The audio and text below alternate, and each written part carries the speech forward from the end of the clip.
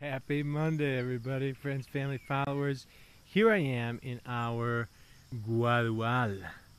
Now, this is a bamboo grove, and I'll show you.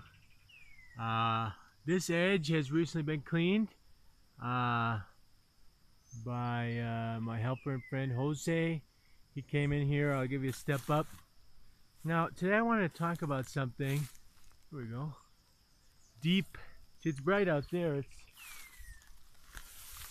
a little more shady in here. I wanted to tell you guys something that I've learned on site in Colombia.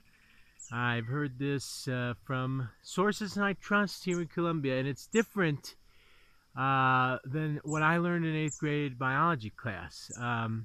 So when I try to tell people this story, a lot of people stop listening before I get to what I consider the good part. So I'm not sure if people are just generally not as interested as I am, or anyways, I'm going to tell this on video and I'm going to get feedback from you guys, all you interested sciencey people.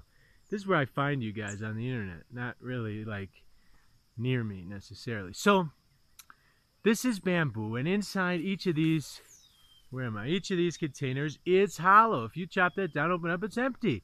It's a container. So each of these containers we call canutos, and those canutos, just like with other trees, work as a pump from the roots to the leaves.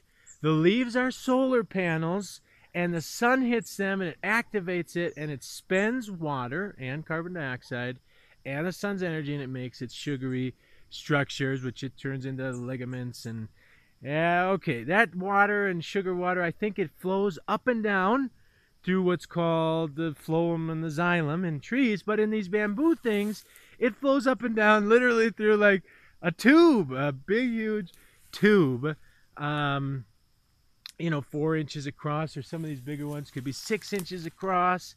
And, the outer part could be 1/2 inch to 1 inch thick. But inside, we've got a serious cylinder filled with water. Now, when you chop this down, like right now, it's daytime, the pump's working, it's filled with water, and I chop it down. All of those containers are filled with water, and it's stinky water too. It's kind of funny.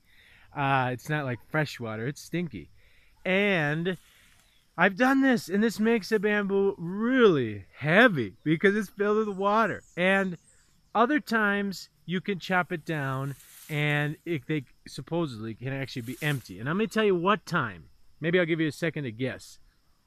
Okay, 4 in the morning, this is before sunrise, on a new moon. That's the moon that doesn't exist. And why is that? A full moon, this bad boy right here will continue to photosynthesize. The light reflected from the sun by the moon to the leaves are enough to continue to operate the pump. So any night with the moon will result in some, doesn't have as much water in it as the full day sun, but it will have water in them. Now, so the right time, according to the people in the know on the ground that are telling me these things, they've told me this for years, is 4 in the morning on the new moon. That's when you cut guadua, bamboo. And how do you see it? Well, bring a flashlight. Okay, so that's what they do. That's the right way to do it. Now, here's the very interesting part. That's the right way to cut all wood, because all wood is doing the same thing. Just because you can't see it, the wood is heavier when you cut it during the day. Wood is going to be heavier when you cut it during the full moon, and the wood is going to be the lightest when you cut it at night and the new moon, because it's not going to be, the pump is going to be deactivated. Without the light, in fact, I suspect there's a trick, totally like a human trick, where you could like somehow block the sun from the tree, which would deactivate the pump, and you could probably trick it into thinking it was night. But that's a little out of my league as well. I personally like to do most of my work in the day when I see things. The sun, make hay while the sun shines. It's just the way I was raised. So chopping wood, which we don't do a ton, but the bamboo we do most. We prune most everything else, but this bamboo needs to be cleaned. We need to bring 3- and 4-year-old bamboos out so that new fresh bamboos can grow up. Otherwise they get all packed together and they start getting skinny, and they get these nice thick ones. We need to cut them down. So this is something we've been considering quite a bit. We do it. We don't always do it on the right time. I've got some super heavy ones over here that are filled with water that made me think about this to tell you guys. So I want to know, according to Colombians, so let me just break it down now. According to Colombians, the art of cutting wood is something the ancients knew more about than we do. We scientific people tend to think that we can control everything with the machines. We can dry it the right way. We just put it in a room and everything will be fine. But the water in there, the sap that flows up and down, is what, that sugar water, is what the termites go for. So the wood that is chopped down at the right time is also a lot more resistant to insects. Now, when you chop down the bamboo itself is a grass, and it's got some sort of like insecticide properties. And so you're supposed to chop it and leave it standing in a grove of live bamboo guaduas, and that's supposed to help it as well while it does dry. What the water that's in it does dry, but the less water that's in it when you do that, the better. So that's the process.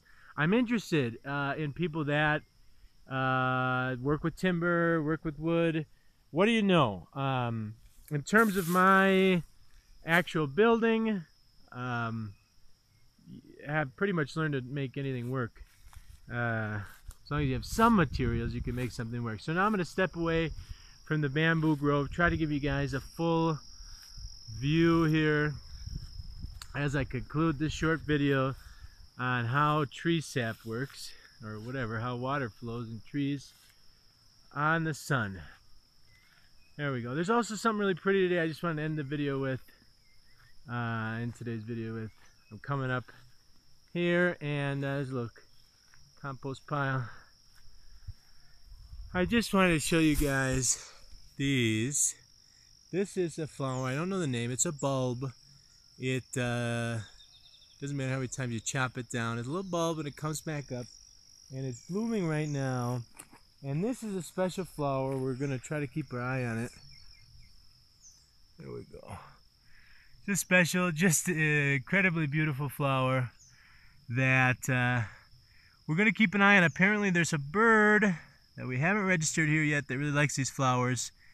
And supposedly it's here. We just don't watch these flowers. That's why we haven't seen it. It's called Anthocephala. And that is, I believe, the bird that Ladies is watching. Ico Instante is watching these flowers for Anthocephala. And there's a little bamboo that brings it full circle. Little bamboo, you can tell it's yellow now. It's been dried. Hopefully it doesn't have any water in it. Ah, yeah, it's pretty light.